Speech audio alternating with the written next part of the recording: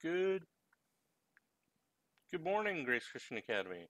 So we're gonna be doing personal finance here, and I'm gonna try and get a video up kind of to discuss a little bit about those YouTube videos that I sent out for you guys to watch. Hopefully you have watched them and taken some notes. If you haven't taken notes, then this video will help you with that because I'm going to show you some of the points that you can take away from each of those videos to possibly use that information in the essay that I've assigned you.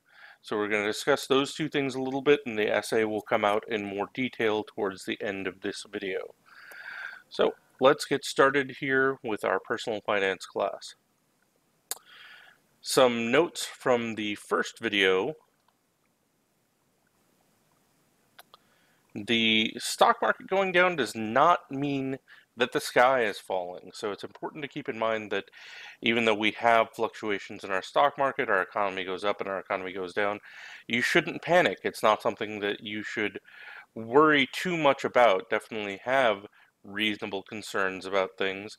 But especially with Dave Ramsey's suggestions, he is suggesting that people don't invest in things that are going to wipe themselves out if they lose a little bit of money here and there. So he's asking for very safe investments. He's talking about investing in things that are going to be here for a long, long time. And one of the things he talks about in the video is people that started to sell their stocks as soon as things started to look bad with the coronavirus coming in and the stock market went down, down, down. Well, what happens when you do that, if you're interested in all in what goes on with stock prices, is if you own stock in a company and you're worried that its value is going to go down, so you want to sell it so that you are then not losing so much money, you're selling it at a reduced rate. So you are losing money at that point. And yeah, if you've invested in an investment that was probably not a great idea, not very stable, then the chances are you were always going to lose money on that no matter what. Dave Ramsey's suggestion is to invest in things that are going to be around for as long as America is going to be around. So when we think about these things, people that are selling their stocks entirely and getting all their money out are kind of betting that America is going to fail. They're saying that none of this is going to matter in a few months. Well, Dave Ramsey is an optimist in the sense that he says America is going to be around for a while. We all hope that America is going to be around for a while. It is a net positive in the world and definitely in our lives to have our country. And we especially want our country to be the way that we want it to be, full of freedom and full of God loving people. And so we're betting that the country will succeed. And he says just weather the storm and that'll be fine. So the next thing that you can take away from that is that it might be a little bit dark, but bad news like this is actually what drives the stock market down, and it's creating an opportunity for growth. Let's say that you've never gotten involved in the stock market before, but you have some money set aside, some money that you weren't sure what to do with. You were putting it aside maybe for some time in the future, and you want to be able to use some of that to invest. Well, right now that stock prices are down is a great time to buy in a company that you know is going to regrow once this crisis is over, once we've dealt with it. That company will regrow, and that money that you invested in that company will grow into a larger amount of money. You'll be able to then have a larger investment in that so that when you do decide that you want to cash out, not because the sky is falling, but because you've decided that it's time to have your money and use it for what you want, maybe to buy a house, maybe to take it into to purchase something that is a big cost item, you can now take it out of the stock market so that if you put some money in and you grew it, you've gained, hopefully, some thousands of dollars, some percentage of what you put in there before, so that you have more money than if you just let your money sit around or even if you'd put it into a savings account. So it's an opportunity right now for people to actually buy stock prices, stock market shares that would may have been out of reach before, may not have been such a great investment. Well, now that they're down, we know that they're going to bounce back up when these companies actually start doing better again as we recover from this coronavirus crisis. So the important part is that we don't panic. We don't let fear get the best of us. We don't let those little panicky moments endanger us and throw us off course. I think Dave Ramsey in this video talks about how he almost crashed his car in overcorrecting. He mentions it in one of the videos, but what we're dealing with is something where we have to try and have reasonable fear, be concerned and prepare for things that are coming. But as Christians, we also know that everything is in the hands of God. And so we trust in that. We don't panic. We do our best to continue on with our lives, helping our neighbors, helping our families, and doing the best that we can through any crisis. So again, buying on the stock market is a good thing right now. It's something that will help the health of the stock market, the health of the economy, and you can benefit greatly from it yourself personally. Something that Dave Ramsey doesn't point out in the video, but I want to bring up here, is that there is some news that was going around at the time that certain senators who got news of the coronavirus before it was really announced as this big thing that that we were going to be dealing with in the United States, even though it was around the world, we were still kind of not prepared and not moving forward with any of the implementations that we've had so far. Some senators who got wind of the fact that we were going to be moving forward knew that this would cause the stock market to diminish, and they decided to sell their stocks early to gain a profit because they sold it while the prices were still high, so they got a lot of money back. So something to keep in mind that as someone on the stock market, you will want to buy low and sell high as the typical phrase that is used if you're trying to make money on the stock market. Dave Ramsey doesn't really go for any of that. Instead, he says you buy when the price is good, and he's not talking about individual stocks and individual companies. He's talking about mutual shares. He's talking about percentage growth. And you sell when you want to use your money. Now, if you are going to purchase individual stocks like this, it is a good idea to sell when it's high, so that way you can get the best profit off of it.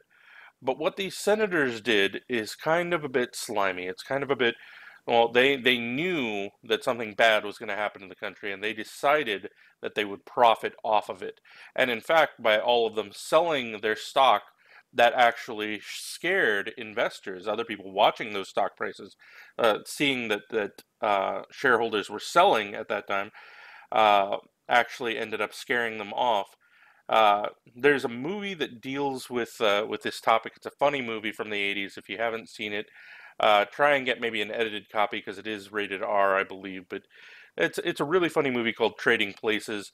It's really great. It deals a lot with that kind of fear and the stock market and prices going up and down because of that kind of fear.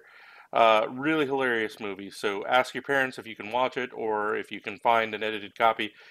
Without all the rated R stuff, the TV version is what I used to watch, but something to look into. All right, next on the second video, you need to have both an abundance and both scarcity types of people in the world. So you have to be able to look at the people that are looking at things from both a positive and a negative perspective. Those types of people exist in the world, and you need kind of both, a balance in your own life, and you need both of those types of people in your life. Here is the video where Dave Ramsey talks about overcorrecting. When you overcorrect, you can make things much worse. He tells a story about how he was almost in a crash, but he swerved to avoid crashing into a car and almost plowed off the road.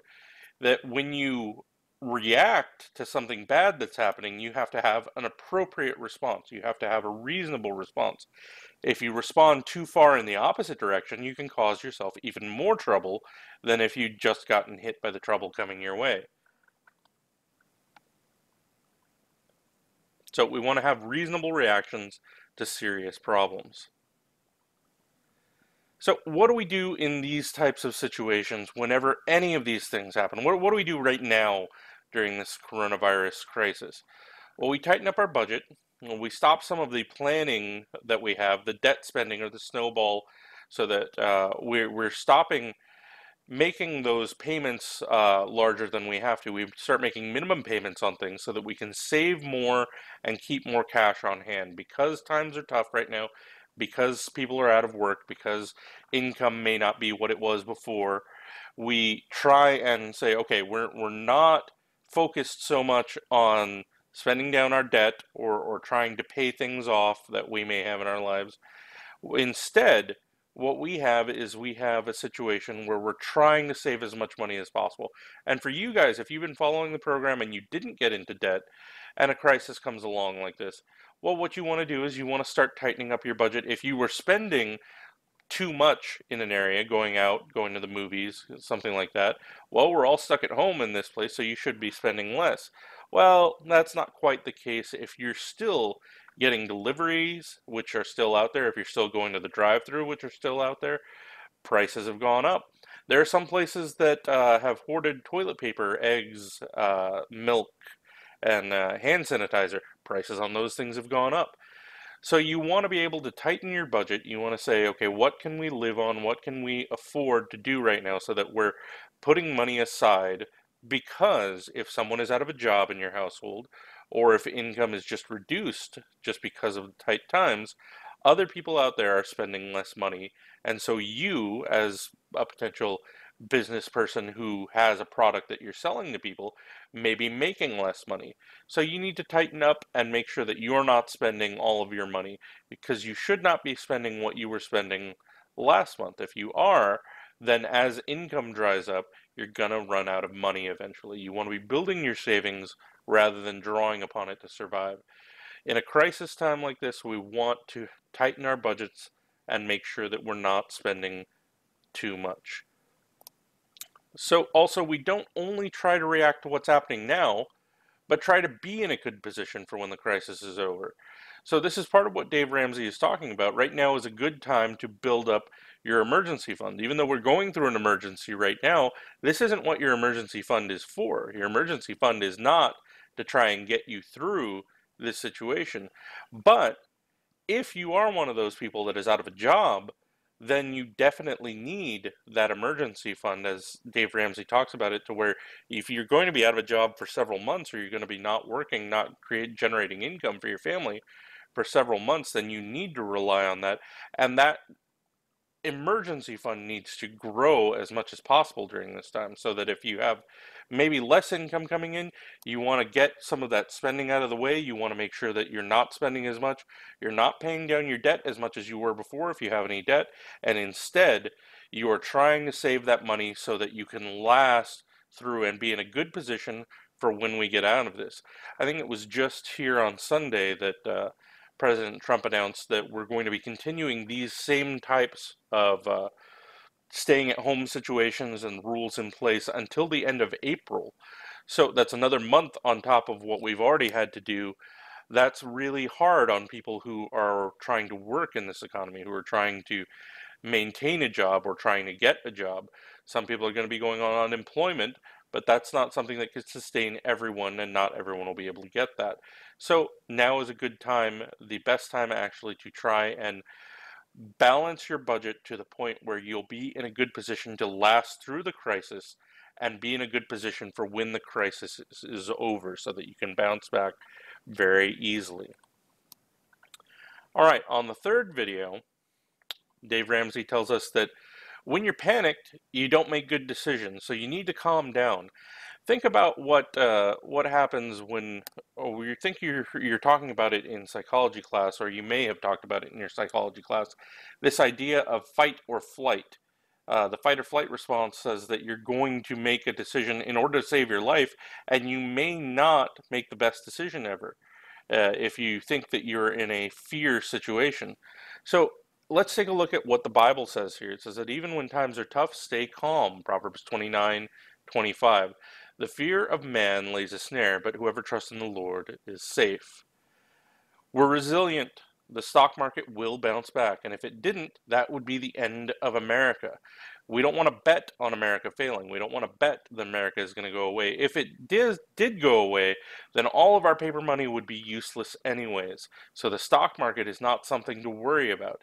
It's not something where you want to pull all your money out of the stock market like some people did, because if America failed, then the money that you just pulled out of the stock market is worthless anyways, because no one's going to want that paper money.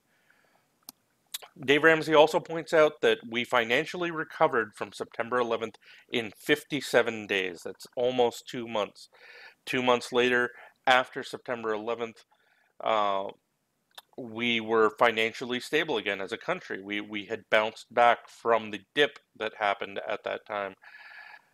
But the people who panicked, who sold everything, who decided to go into panic mode, did not recover. If you have a business and you decide that the sky is falling and you decide to sell your business off for a little bit of money that you can get during a crisis for it, then when the crisis is over, you no longer have your business. You may have some cash on hand, but it's much harder to rebuild a business after that point.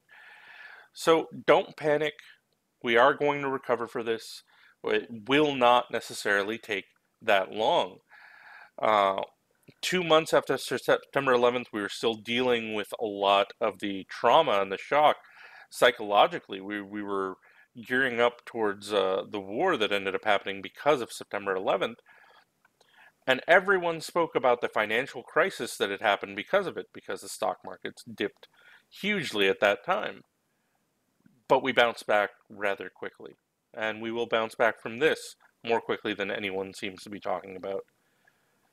In the fourth video, there's a difference between facts and projections, and you're going to hear this a lot if you've been paying attention to the news, if you've been paying attention to Donald Trump's press conferences with Dr. Fauci. President Trump has been up there talking about the difference between facts and projections, and so is Dr. Fauci. There's lots of projections out there. People are talking about the death rate, but they don't know the death rate because you can't calculate that until the crisis is over. They're creating projections, they're creating models based off of what they see now to estimate what they think it might be, when in truth, that figure may be far off from what the actual death rate is. When we're talking about economic level, when we're talking about our finances, there are people that are going to lose their lives and their livelihood.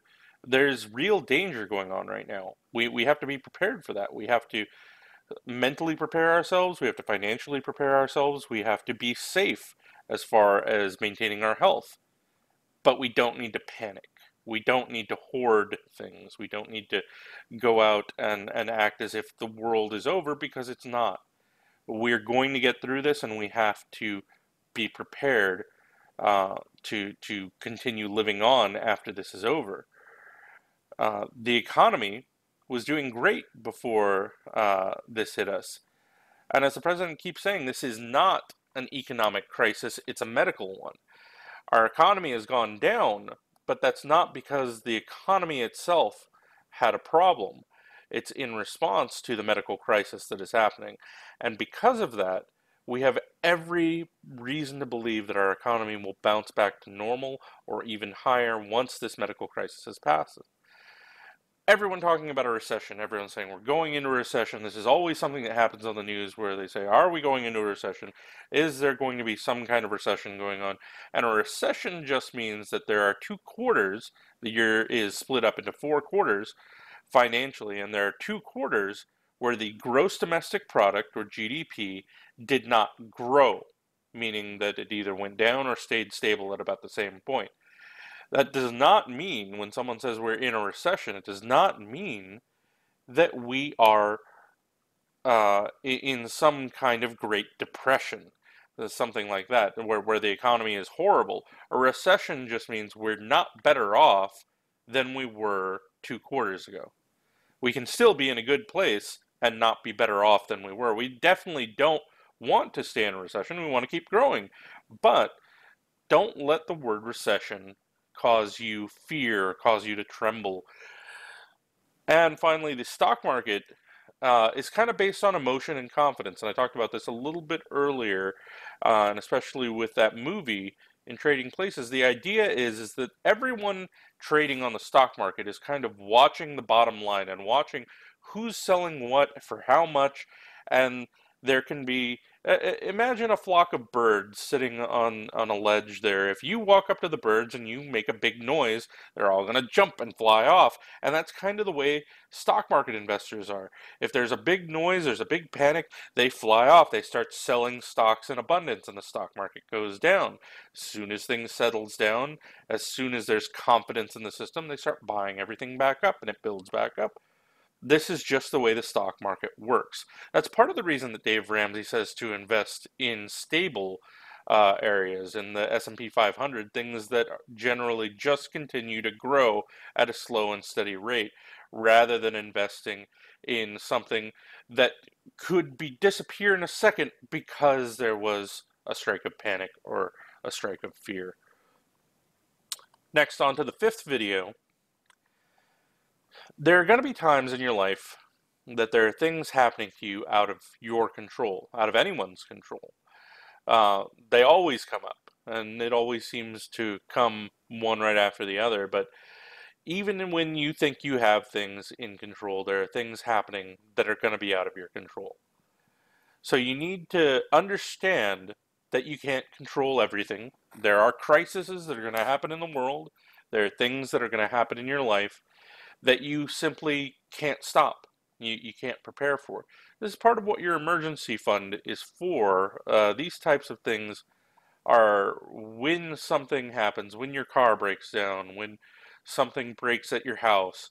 You weren't in control of that. You didn't cause it to happen. Something just happened. And if you allow things to just keep happening to you without any sort of preparation, then it will always feel like life is holding you down, and you're constantly just pushing a big rock up a hill and it's rolling back down on top of you. If instead you prepare for these things, you have money set aside for these emergency situations, then it can carry you through those things that you can't control in your life so that things are more stable. It does not feel so difficult. Um, the other aspect of that is that we often worry about things that will never happen. In fact, the things we worry about most are the things that never come to pass. We're sitting around worrying about how many people are going to die, how many people are going to be affected by the coronavirus, and we simply don't know. But the numbers that are coming out, some are really scary, and others look pretty normal if you compare them to things like the flu epidemic. Now, that doesn't mean that we should either get really scared or not take it seriously. It just means, why are we going to worry about it so much? We need to plan, prepare, be safe, but don't let worry get us down. Look at how the restaurants here in the valley are reacting. A few of them have closed. Well, that hurts their employees who need that paycheck. And that hurts the business in the long run if they're not making money and they still have to pay rent on their building, electricity, all of those things. Then those bills add up, and many of those places that have shut down will not be able to open up again. Uh, Other places, many of them, have started delivering and started drive-through to try and stay open and to keep their people employed. That's a good thing. We need to support local businesses, especially during a time like this. So if you have a choice between, if you're gonna go and get a national chain, McDonald's or Pizza Hut, which is not terrible because their franchises, they're locally owned as well. But even better than that would be to support a local place that's owned by someone who lives here. All their employees definitely live here. All that money is staying here in this community. You want to keep them alive and thriving, so go by their drive-through sometime if you're going to pick up some food during this time. We can stay safe and try to keep our livelihoods at the same time. We can try and keep our communities thriving. If you've been hurt by the coronavirus, if something going on right now is causing you to have lost income, someone in your family may be out of a job, The important thing is to try and get some income. Try and find a part-time job. I know a lot of people that have started becoming deliverers for Faber and Uber. Faber and Uber are delivering food every now and then. A lot of people have moved over towards delivering for Walmart because they're still delivering packages to homes and doing curbside. So a lot of people have put up their services and saying, "Okay, I have a car. Let me get some income right now, delivering packages to people, getting stuff to their doorstep from the restaurant to them." So that's one of the things that is going on in the nation right now. Those businesses are making more money than they ever have before because everyone who's not at home cooking, which you should all be doing as well, is getting delivery right now. So that's something that that's a business that is definitely taking off. Dave Ramsey has a list of things that we need to focus on financially that are important to get through this time, and it's kind of like a checklist of things that are necessary to keep your household safe and running. You need to take care of food, make sure that everyone's eaten, no one's starving.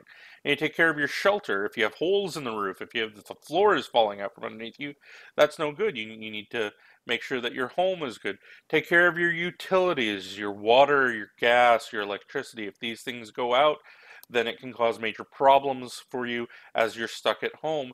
And your transportation. Even though we're stuck at home most of the time, we're not like one of those big cities where they're basically locking themselves into their homes completely. You can still go out so long as you maintain social distancing. You can't uh, you can't just go anywhere that you want and do things without any sort of repercussions. But transportation is important. I was just talking about Uber and Favor and things like that, but also just getting from place to place when things need to be done. I know me and my wife, we're still checking on other family members. We went to visit her grandfather just recently, making sure that he's all right. We're taking care of our animals, getting into the vet's office and things like that. A lot of people are doing the same. You need transportation to be able to do that. So it's food, shelter, utilities, and transportation. You need to keep those things maintained. Focus your efforts on those things so that we can continue to survive through this crisis. The sixth video note.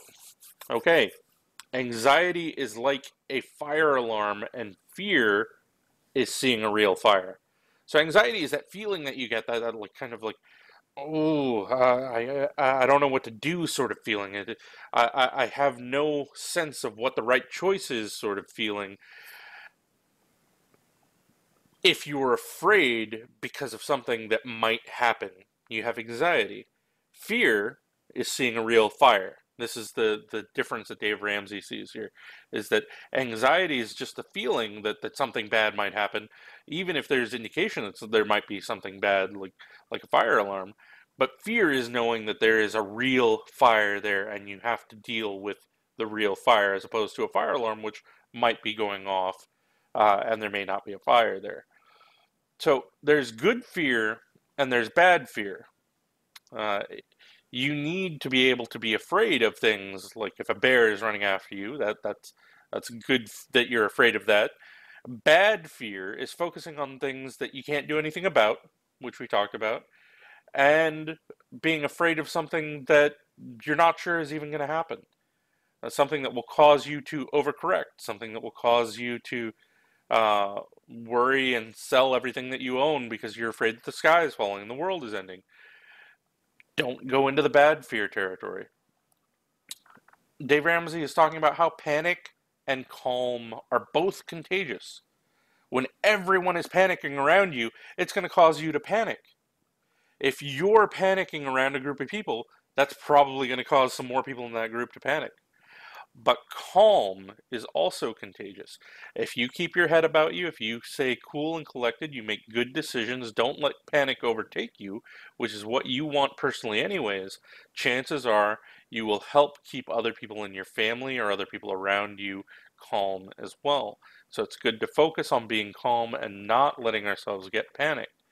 There are people in the world that are trying to sell you fear right now. Right now, there are people, every headline that you read in the news and politics is all about the negative, all about the possibility of death, how many people are going to die, what the president is doing wrong, how we did everything too late, most of which is over exaggerated or not true at all.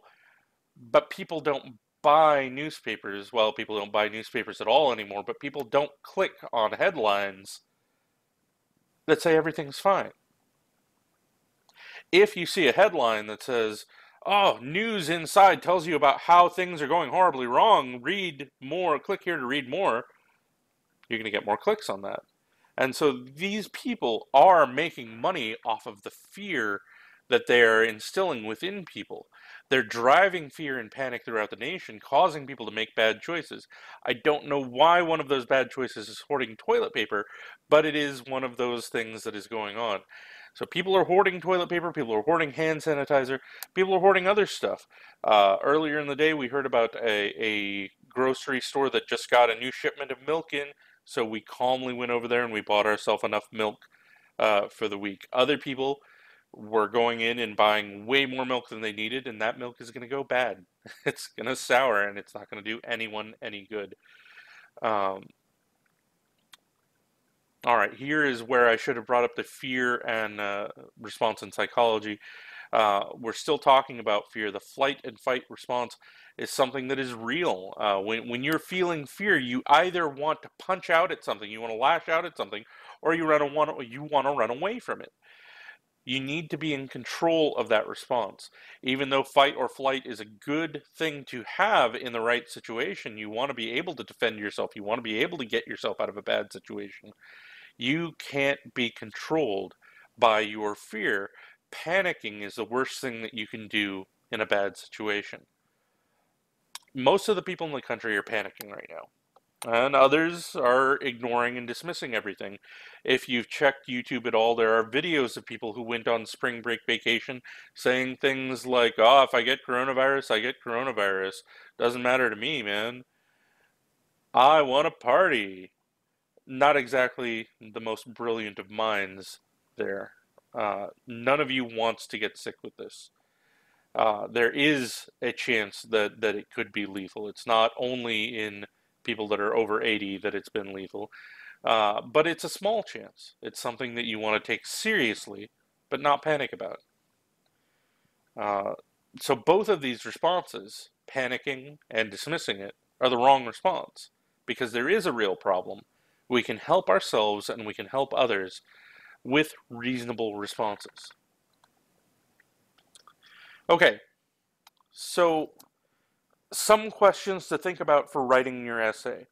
The first video starts early in the crisis and it progresses over several days. Each of the videos is further and further as we progress in the crisis, so do the videos, over several days. So how does Dave's reaction to the threat change as it becomes more tangible, as it becomes more real?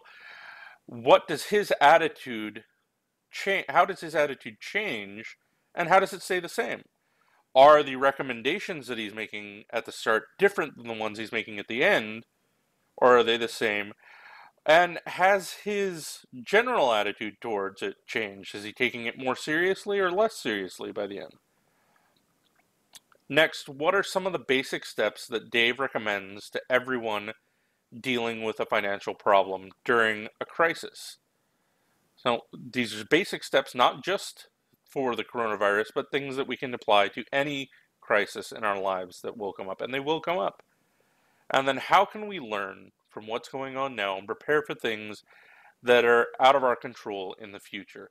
These are things, little details that you should be able to put into your essay, be able to put into what you're writing there. What I want in your essay is I want you to be able to talk about what's going on and how it's affected you personally, how Dave Ramsey's advice applies to you, or how it applies to someone that you know or someone in your family. You don't have to get too personal. You don't have to share any information that you don't want to share. But just talk a little bit about what's going on with the coronavirus and how Dave Ramsey's information seems good to you, or if you have a criticism, write that into the essay as well. If you think that he's wrong about something, write that in there. The essay requirement specifically. The essay needs to be 1,000 words. It needs to be double spaced. The introductory section and thesis should be 100 to 300 words. So that's the introductory paragraph should be one paragraph, 100 to 300 words. The body of the essay should be 3 paragraphs, and it should be 500 to 750 words. The conclusion should be 1 paragraph, and it should be 50 to 250 words. So this will result in a 5-paragraph essay. And if any of you have written these before, then you'll know kind of how they go. If you need to check out the word count, you should be able to highlight the words either in whatever word program that you're using and be able to get the program to count out the words for you so that you don't have to sit there going 1, 2, 3, 4. It should be able to tell you how many words are in each section just when you highlight them, or it should tell you overall how many are in there. Evidence. In this type of essay, the type of evidence we'll be using is things that are mentioned in the videos that we have watched and the article that I sent to you, or any other articles that you may read out there. If you're reading stuff about the coronavirus and you want to add information from it, that's great. Just make sure that you actually cite what you're reading. So reference the videos that we've watched, reference articles that you've read. Any outside information, go ahead and put that in. Just cite the source. So how is the crisis affecting you and your family around you? Remember that that's the main topic of the paper. So an example of how to write an essay, we're going to talk about the Jane Schaefer model. I'm recommending this model of writing your essay to help you write it. This is a structure that you can use in order to write your essay to make it easier for you. Now, it looks like a lot of words on the page, and it may be like, oh man, I just want to sit down and write. I just want to type it out. Trust me, if you have a structure set out for you, it will write itself. Any essay, not just this one, but any essay in the future, if you follow a structure like this one or others that are out there, you don't have to even think about your topic that much. You don't have to think about your essay as much because you're just following these instructions here. So the Jane Schaefer essay format begins with the introductory paragraph, and it has a hook, something that is meant to draw the reader in to make them want to keep reading. It can be a definition, a phrase, a quote from a recognizable source, 1 to 3 sentence story, etc. So it's Jane Schaefer, the model, is mostly dealing with responses to reading and literature, but it applies to all sorts of things, including the topic that we're dealing with today. You can just introduce your topic, your thesis in the introduction, and then talk about why it's important to you, and that's enough to draw in your audience. So here it says author, book, and title. Remember, the novels are the only thing that are underlined in all pieces. Are put in quotations. So we're not going to be quoting authors and book and title in here, but what we are doing is we're going to be talking about Dave Ramsey's advice on this. And you don't need to underline Dave Ramsey or anything like that, but this is just a note to mention we're talking in your introduction about Dave Ramsey's advice for the coronavirus crisis. So the thesis, or the backbone of the paper, states the position on a topic that can be proved in the paper. Make sure this topic is narrow enough to be upheld with the facts in the following paragraphs. So the thesis can just simply be how the coronavirus is affecting you and what you think Dave Ramsey has to say on it. Put that in your own words, make it sound nice. That's the thesis statement for your essay there. If you have something specific that you want it to say, you can change it to be that way. Remember, when we're turning in our rough drafts, you can ask me any questions that you want, and I'll give you some feedback if you want my advice on what you can change or what you can beef up a little bit. So the body paragraphs, these are 3 paragraphs within there, and this structure will govern each of the paragraphs in there. This is the part that will help the most. This is a section that I think you can take and use on any essay or anything that you write, basically, and be able to make it much more cohesive and much more interesting writing. You start with a topic sentence, states the subject that will be discussed in the paragraph, more detailed or narrow statements like the thesis. So this can be as simple as a conclusion that you've drawn. If you want to be able to say, The coronavirus has affected businesses in the valley. That can be your topic sentence for the first paragraph. Then you have one concrete detail, and it's a fact-oriented or something paraphrased from the piece which you're writing. So cite the source if directly quoted. So here you can take something that Dave Ramsey said and you can write it there, or you can take something like talking specifically about a business or talking specifically about something that happened in your family. That can be your concrete detail number one about how things are going with the coronavirus.